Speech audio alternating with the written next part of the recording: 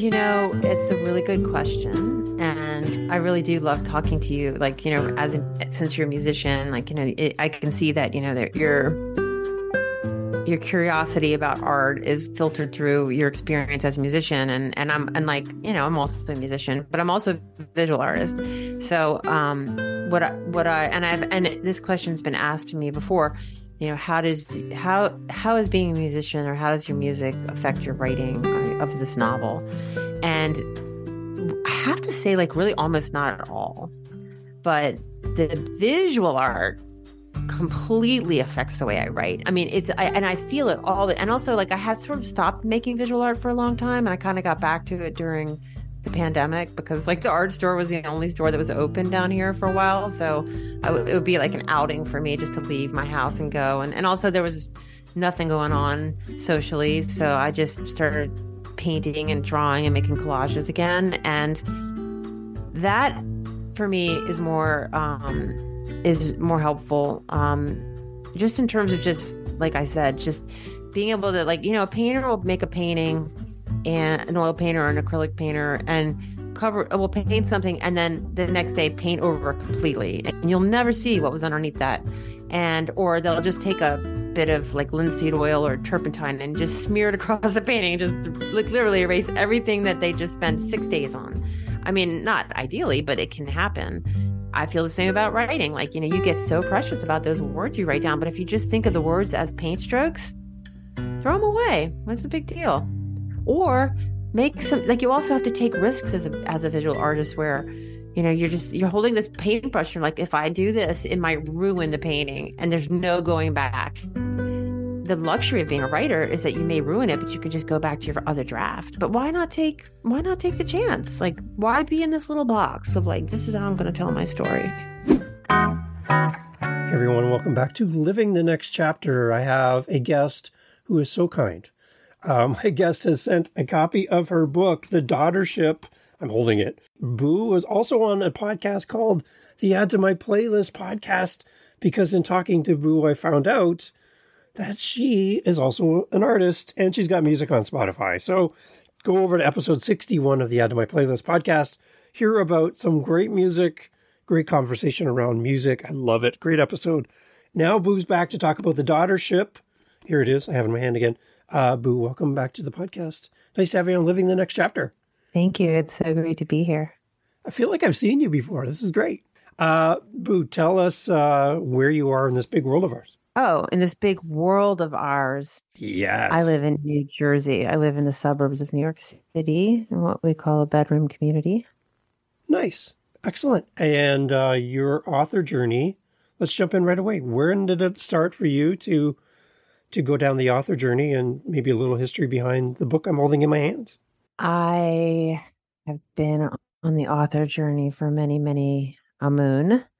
I am 56, and I started writing fiction when I was 20, I guess. I started with poetry in high school because that's where one starts. And then I started writing stories in college. And so I actually tried to get my first novel published when I was 23. So it's been a long road. I have not yet. This is my first published novel, but it's not the first novel that I've written and spent many, many nights and days on. So a lot of hard work.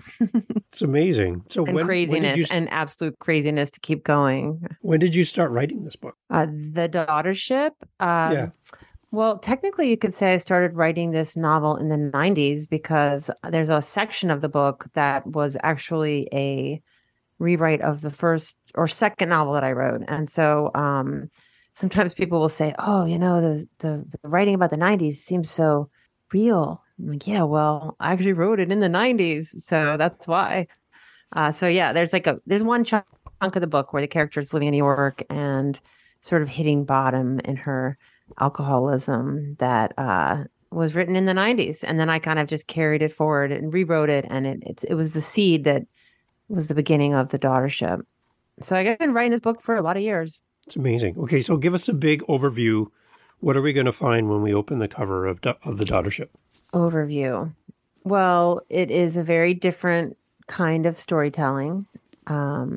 It's written from many points of view, and it is about a woman who is in the middle stage of her life who has to reckon with ghosts from her childhood. And the structure of the book tracks her in her current life. She's in her 40s. She has two teenagers living in the suburbs. And then also returns back to her 20s when she first tried to battle these demons and did a pretty good job. So she battled them once and got her life under control to some degree. But this book is more about the deep, deep, deep stuff that will come back and will haunt you, and also will unfortunately get passed down to your kids if you don't face it. And so this novel is really about her facing some truths that she doesn't want to face. But it's told in this very original way. So going along with the submarine on the cover. So this is a deep dive. A deep dive, yes. That's a right. very apt metaphor. Tell us a little bit about some of the main characters we're going to come across in the book as well. Well, like I said, there's different levels. So on the top level, and we can talk about it a bit as the surface, and then the middle, and then the deep subconscious. On the surface, it's Katherine, and she's a wife and a mother and sort of a disappointed artist. And she's just struggling in her marriage. She's been married for a long time, and marriage is not giving her what she needs. And it's just coming out sideways and causing a lot of stress. Then there's this younger version of her whose name is Catchy. So it's the same character, but she has a nickname, Catchy. And that really tracks the childhood and the adolescence and the young adulthood of the same character, Katherine. So it kind of goes back in time. It's like a flashback to the formative years and the formative experiences that are feeding into her inner dilemmas. So they're all relevant to the way that she's living now, and the problems that she has now. And then the other level, the deepest level, is this rusted submarine. This is very fantastical, surrealistic fiction, this part of the book. It's a rusted submarine, and it's trapped on the bottom of a lake in Virginia Beach, which is where she grew up. And on that submarine are her inner children. So these parts of her, these lost, abandoned parts of her that really are begging for her attention. And also they don't get along with each other at all. So it's almost as if she has this inner family that is at war with each other and struggling and also suffocating because they're on the submarine that has no air, and something has to be done.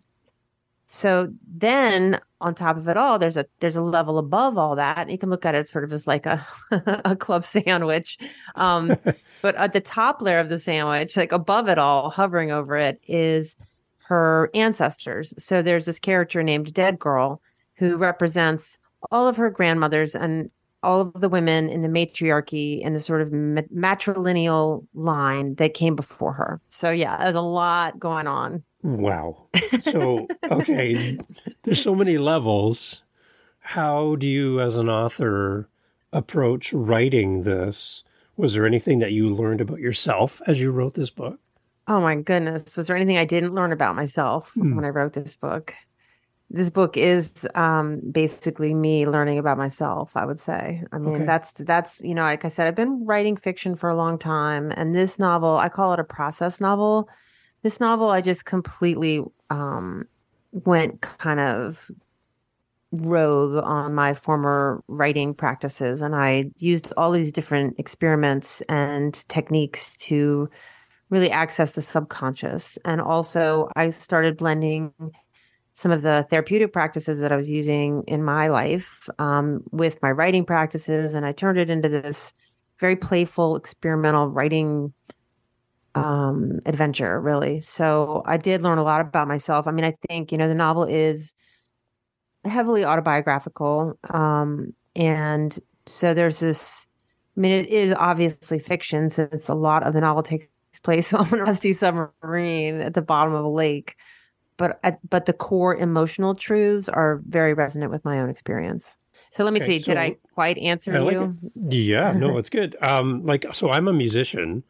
And when I write music, even if it's recorded, edited, done, complete, finished, it never really totally feels finished to me. Like I feel, and that's why I created my podcast, Living the Next Chapter, because I feel like I'm always kind of tinkering with my music, even after it's quote done and out in the world. I'm always playing with it. So I'm always living my music every day. And then that's, again, why I have this show. Do you ever feel like, even though it's done, like it's in my hands and I'm holding a copy of it, is this really done, or is it still kind of being developed in your mind? Or can you give me some insight on that? It's done. It's done? Oh, good. It's very done. Then explain that really to me, because I don't understand that from the music side. Yeah. It's really wonderful to see you holding that book in your hands. Holding it, yes. Well, I'm also, as you know, I'm also a musician, as you mentioned at the beginning of the podcast. And I used to really torture myself listening to my music and thinking how I could mix it differently or go back in. And, and I did go back in and remix one of my CDs because I just couldn't live with the reverb on one of the vocals, So I understand. I understand what you're saying. But with this book, you had asked earlier how long it took to write it. And I mentioned that I had been working on a piece of it in the 90s, but it took about 8 years from start to finish. And this book feels very, very done. And in fact, it's really freeing. It's a really, so in the beginning of the book, the character is fairly dissociated. I don't know if you know what that means, but she's just not really present in her own life, and her psyche is broken up into all these fragmented versions of one person. It's really a novel about identity. And so she really can't hold a position in her own life because she's so dissociated. And in the process of the novel, it's really a novel of integration. Like, can she integrate enough to all these little parts that I was talking about, like the little children and then her past selves, and also this DNA, this ancestral shame that she's reckoning with that I said was represented by the character Dead Girl. If she can she integrate it all? So not just so that she can hold one position, but even want to. And I hope that makes sense. But I think, it just to even want to be present in her own life, you have to want it before you can have it. And so I would say that in the process for me, if that's what this book's about, I went through that same process, not exactly in the same 8 years, but some of the writing techniques and the therapeutic practices that I talk about that fed into the writing of the book have contributed to my own integration. And there's a word I like to use, sovereignty, which is just like owning my own place here on the planet. So yeah, it was very healing for me. I hope that the book will be healing for people who read it in the same way. Amazing. So when you're writing this, are you writing it for an audience or you're writing it for yourself? I'm a pretty performative person. I've always been that way. I'm always writing for an audience. Like, even when I'm alone in my house, there's like an invisible audience just watching me and go about my business. So there's always an audience in mind. I don't let that hold me back. And I don't write for an audience in the sense that I'm worried about what they'll think or I'm trying to do something for them. And especially not in this sort of like, here, this book's going to heal you. I didn't write it that way, but now that it's finished, and also based on some of the feedback I've been getting, I do think it is kind of a different kind of a reading experience. Any of that feedback that's kind of caught you off guard, or maybe you didn't anticipate? Because I know in music, for example, we write a song and we write it about A, and somebody walks up to us and says, "I love the song where you talk about B." And you're like, "I didn't write about B, I wrote about A." But you heard that in your heart, in your mind, and you experienced something that I wasn't anticipating. So thank you. But did you kind of see a little bit of that in some of the feedback you heard back so far? Well, the book is really about truth and denial. And so I'd say that the part of the readership or the response that's been hard for me is what people haven't asked me about. Because there's, at the dark heart of the book, I don't want to give too much away, but there's an experience that this character has that she just cannot make peace with. And she's made peace with it up to a point, but she can't 100% like face it. And so it's just funny because I've gotten emails sometimes before I start an interview where people who have read the book will say, is there anything you don't want me to talk about? And I know what they're really saying is there's some stuff that I don't want to talk about. And that's okay because it's pretty dark, it's pretty intense, but it's also pretty common and important and very, very important to me that we do talk about it. So that part has been weird. And even in my own family, like some of my family members, there's just this ability to sort of read something and be like, that's great, but not really talk about what it's about. So in fact, it's kind of the opposite. It's not that people have had interpretations. I've really haven't had any feedback that felt like they were like I wrote A and they read B. It's more that I wrote A and they don't want to talk about it. Okay. Well, that was in your plans from the beginning as you wrote the novel, though. You had some certain things you wanted to achieve, some goals, right, in mind. So you kind of have to plan those in. Was that difficult to kind of know, editing wise, for yourself, what you wanted to include and what was not going to be part of this? I'm laughing because I feel like I'm like contradicting you when you're asking me questions. I'm not doing it. I like it though. That's what we're doing. I didn't do anything intentionally there. Yeah, no, I didn't set out writing this book like, oh, I'm gonna air all of this grievance or air all of this intensity. I just, like I said, I was very open to the process of this book, and it at the end, it really, I certainly never thought it was going to include children trapped on an airless submarine, and I just used a lot of tools and a lot of basically writing games when I was doing it. And so, and again, I combined my work in my recovery life and in my therapy life with my work as an artist and a writer. And I did visual art and I did meditation, I did movement, almost, just anything that was suggested I took a lot of workshops, I worked with other writers, and, I just really let go. And in the process of letting go, I really gained this novel out of it, but I didn't set out with anything in mind, actually. Okay. So talk about writing games. I've never had anybody in 300 plus episodes talk about writing games. Can you give us an idea? What does this involve? Well, first of all, I'm a big believer in never thinking you know everything, and never stop taking classes and workshops and working with coaches and that kind of thing. So, and part of that too comes from being a visual artist, because I can always draw better. I can always paint better. And also I take visual art classes so that I can be in a room with a model or, even just learn from other people's techniques. There's always techniques that I can learn. And that has fed into my writing as well. So even though I was writing a novel, I took memoir writing workshops and I took poetry workshops, and the poets are big on games. A lot of poetry gets generated from, quote unquote games or tricks. For example, like looking at a photograph, and then you would look at a photograph and then you would cover it up, turn it upside down, and then try to remember everything you saw in the photograph, without looking at it, and so you would try to write to describe the photograph. Generally, you'd be a little bit off or a little bit wrong. And somehow in that gap or in that mistake, you would come up with some interesting writing. Or another game is it's a surrealist game that dates back to like the 1920s, where it's called cut ups, where you take a page of your writing that you've written and you highlight the stuff that's good, you cut it up, and then you mix it in with highlighted passages from another page that may or may not have anything to do with the page that you cut up. You cut up those two pages, you flip it all around, and you make a collage out of it, and then you write something new based on that. So again, just they really felt that was a great way to access the subconscious.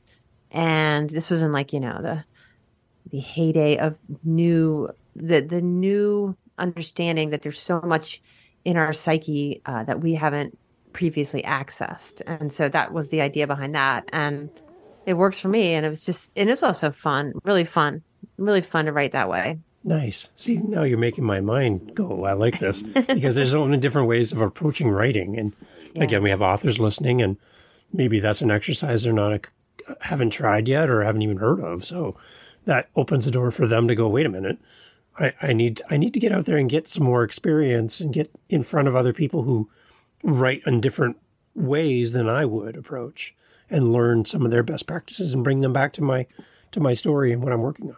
I always think that's a really good idea. Yeah. I really do. And also just, in terms of writing, it's like we learn to write in elementary school, and we have this idea of like beginning, middle, end.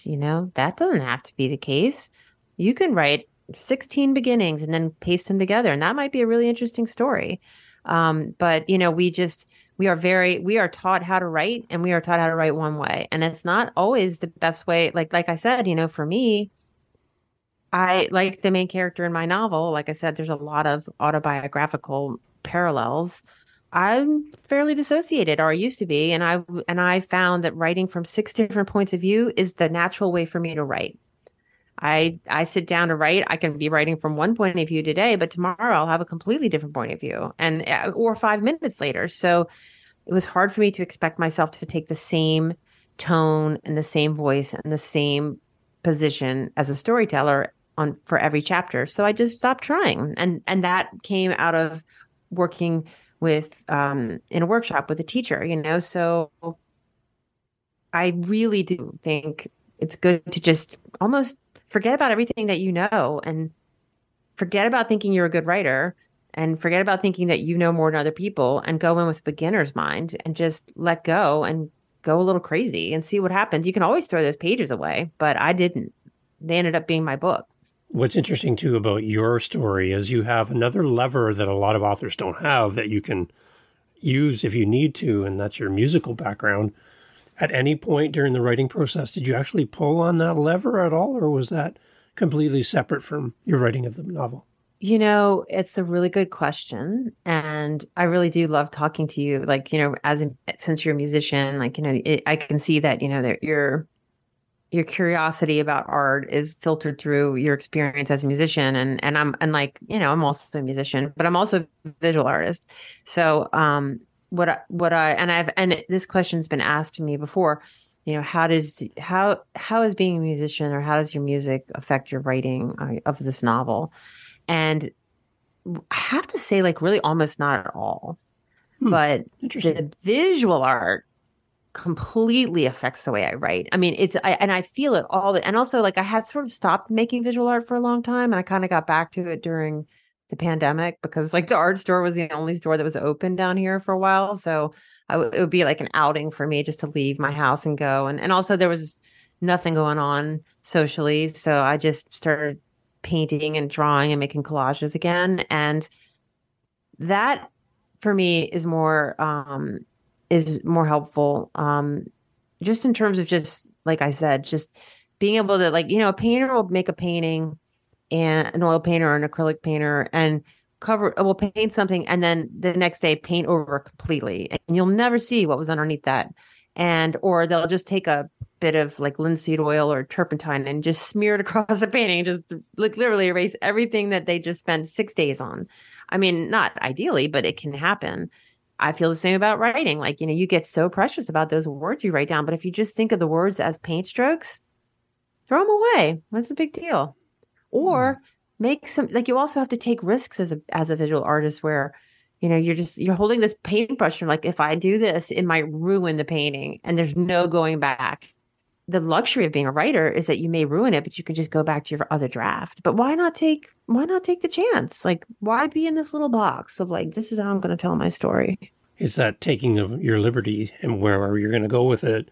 The one thing I love about music is that it's a part of your brain that a lot of people don't access for whatever reason, because they're not in that space. So I feel like there's, even beyond the mechanics of writing in the technique, there's a certain part of your brain activated by the creative process that I think could really benefit an author if they could somehow tap into that part of their thinking and part of how they process things. Like, for me, like, my wife has no musical background at all, and I hear things and see things differently than she does because I'm tapping into a piece of my brain that she hasn't really experienced yet. So she sees the world one way, I see it differently, because I think in that musical kind of creative space, right? So if we can tap into that as an author, I think that can definitely benefit and find new avenues. Almost every writer I know listens to music when they write. I mean, I've always queuing up my.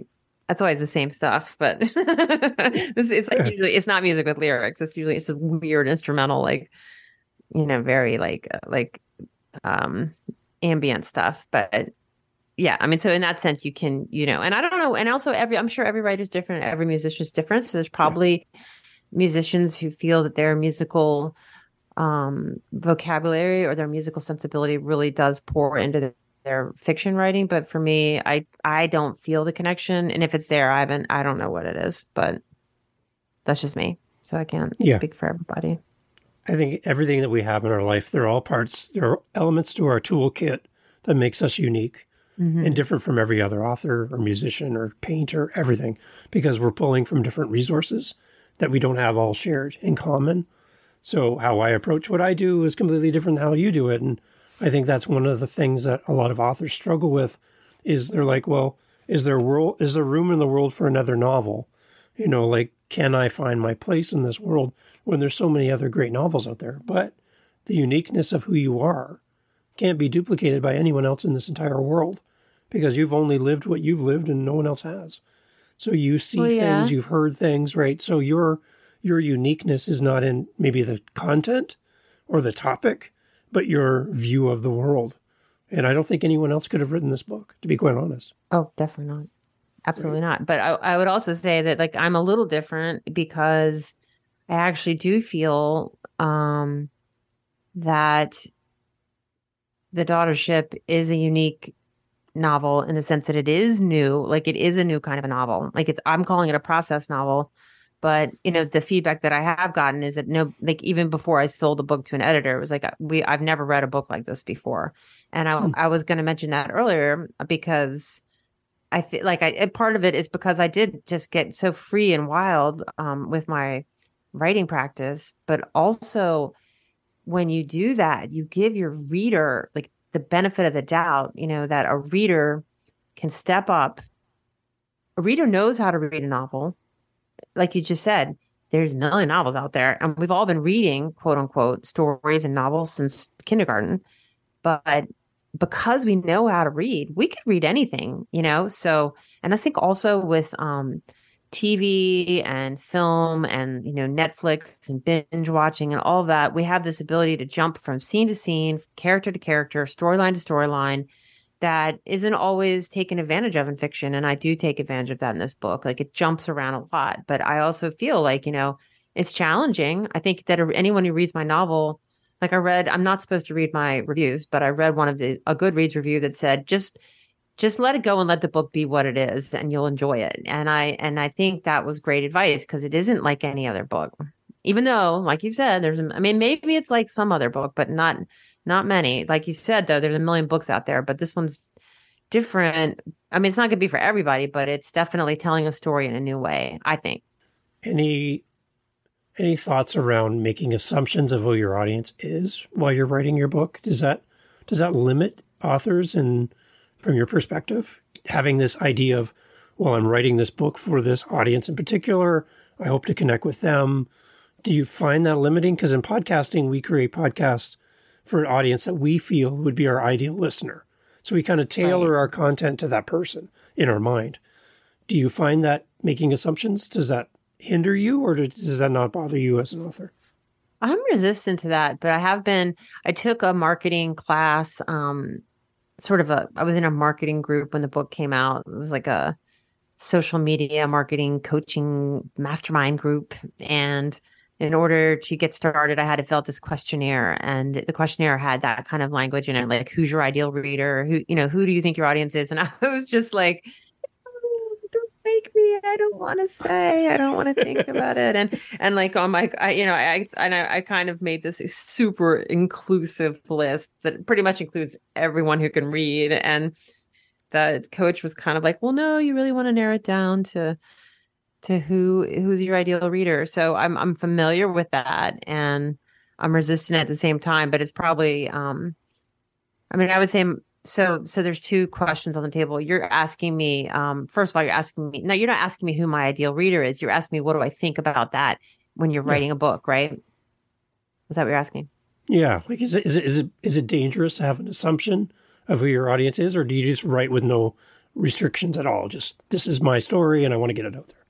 Well, I think I probably write for myself. Like, I probably write for the reader that I am. And I think probably most writers do that, it's almost as if like, well, I speak English. Do you speak English? So I'm going to write in English, it's like, and so, I remember when I was in my 20s and I tried to get my first novel published, which was a maniacal, absolutely unreadable sort of cacophony of madness, but I still thought it should have been published. And so I, was sending it around, and a friend of mine's mother-in-law was an agent. And so she met with me and she said, you need to just read more, just read more. Like what you need in order to be a better writer is to read more and read. So that was easy because I do love to read. But in that sense, I think whatever you're reading and whatever you have, all the books you've read that you have behind you kind of create the kind of writer you are, and also probably set up the expectation for who's going to be reading your book because you have that sort of reading reference. Does that make sense? That answer? Do you know what I mean? It's almost as if as a reader, you create your own future, your own audience. Because if you only read Charles Dickens all the time, then you would probably be writing for people who would love Charles Dickens. Right. But it's coming through your soul. It's coming through your point of view. Yeah. And then to lean back into the music side one more time, you have please be my guest. They just create music for hits. Right? Oh, you have artists that create music for hits? That's it. They don't care really about anything else except I want to write for that person so that I can sell more records. Instead of, like you as an artist, coming to your recordings going, no, this is the song I want to sing. I don't care really if anybody cares about this song more than I do, but I have to share this message. And if I get a listen, great. But for me in podcasting, I create the podcast I would listen to. Right. And that is my audience, me. Right. I get to be completely selfish in the moment and say, I really, to be quite honest, if no one listens to my solo episode of me on the mic, I really don't care because I really wanted to share this part of me with the world and get to let you see me and my opinions, my thoughts, my journey. And I'm here to share my message. So if you fall in love with that, you're going to like me if you like my content because I made it for me. So as an author, if I write a book that means something to me, then if you love it, you're really going to like me as an author. And I find that to be a very accommodating space where I don't have to be on stage for an audience. I'm just writing for an audience of one, me. Mm-hmm. And then if you love it, you're going to love what I do. And then we're going to do community because there's a connection. Right. So that's kind of how I approach my music and my podcasts. I haven't written a book yet, but that's kind of how I do it. Well, it sounds like we're the same, right? I mean, that's sort of what I'm saying. Yeah. So I agree with you on that. But at the same time, I'd love to have a hit. I'd love for the book to be a bestseller. I would love for my, so I'm not averse to being a hit maker. But you didn't go into the studio to make a hit. I was never good at writing the book. You went into writing the book for a reason. And it wasn't to get a hit. Right. So if you get the success that you hope for as a result, it wasn't because of your planning for a target audience. It was, I have a story to tell and the audience found me and now it's a hit. That's a true hit to me than just creating something you've done in the past and then just making another copy of this book, hoping it's going to be another success. There's a difference there in the process, I think. Well, that's the key word, process. That's what I was saying earlier. I'm very, like in my writing group, I'm in a group with some other writers. We meet once a week and we meet on Zoom and it's really an accountability group where we just sort of see, what are you writing? How was your week? We don't often, it's not like we're talking about each other's work that much, but, they're always focused on my process. I'm always the one who's, or as you say, process. Like they're just like, oh, Boo's the one who's into the process. What's your process this week? And sometimes like, one time I made a PowerPoint presentation about all the things I was doing to kind of move my novel along. This is a new novel that I'm working on. And it was sort of like a performance of sorts. So yeah, I'm about process. I actually like that pronunciation.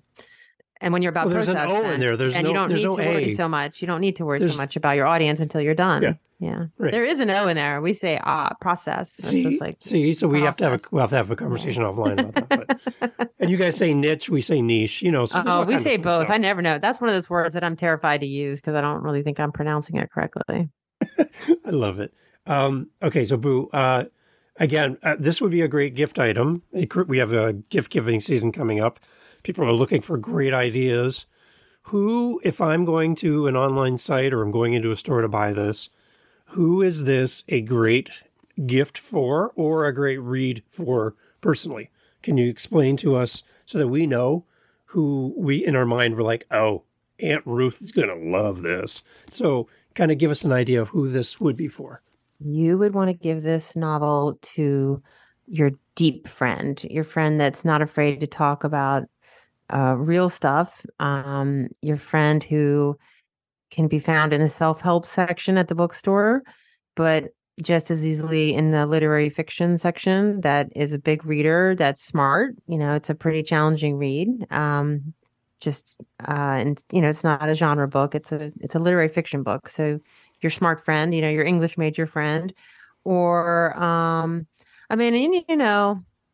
I've had it's not really gendered. I've had equal positive feedback from men and women. So it's not, you can give it to your Aunt Ruth or your Uncle Jerry, as long as they're up for a deep dive.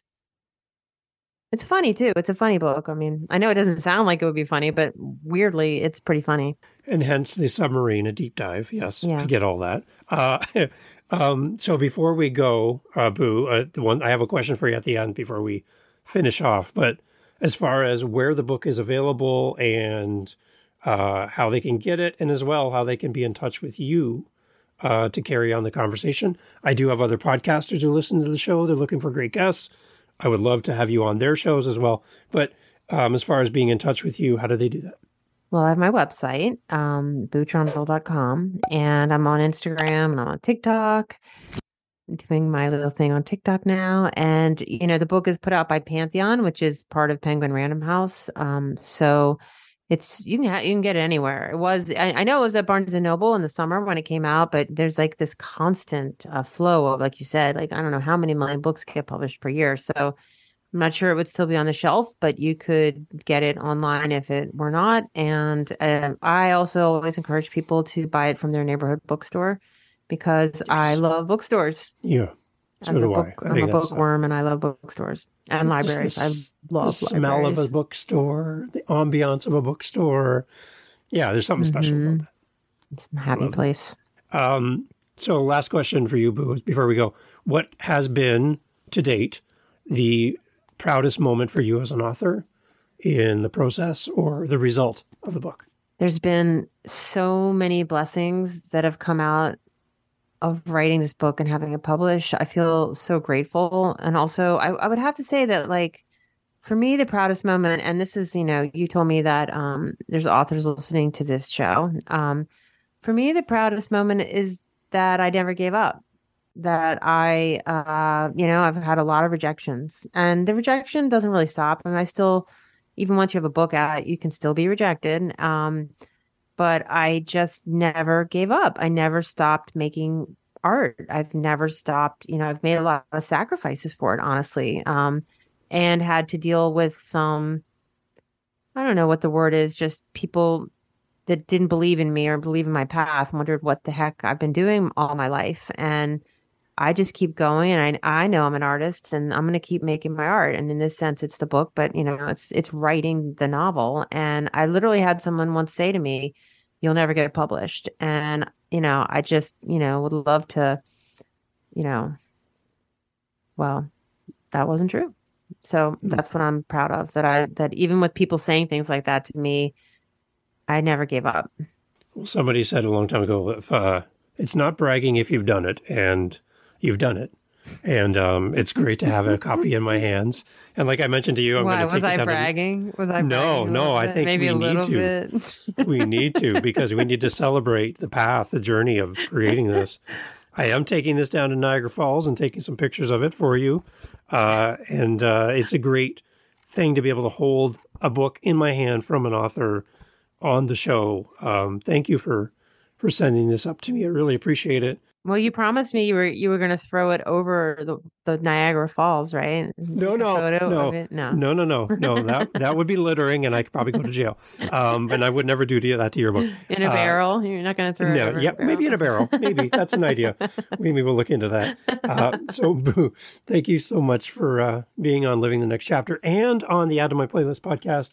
I've had you now twice on my shows, and we're going to have to go for a three-peat and have you somewhere else as well. I hope so. It's really been wonderful talking to you. So thank you. Amazing. And as you go out and promote this on other shows and become rich and famous, as I hope you will be, that you remember us little listeners here on Living the Next Chapter. We're cheering you on in the process as well.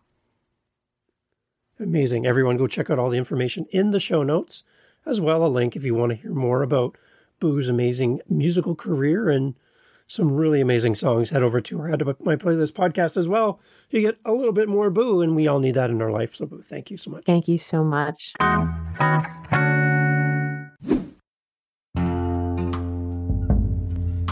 Thanks for being part of the podcast again. Appreciate you investing time in the show, and you for listening this far. Thank you.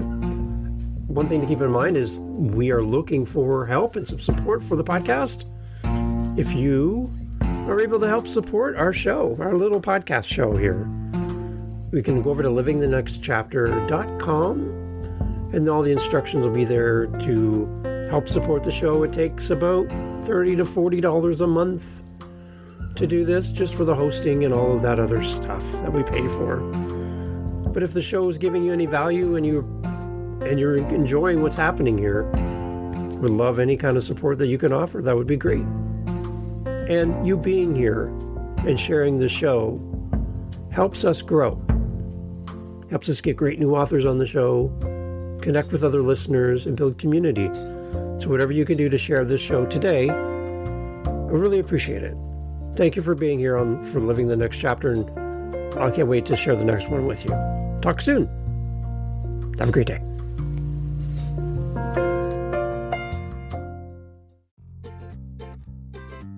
Are you searching for your next favorite author?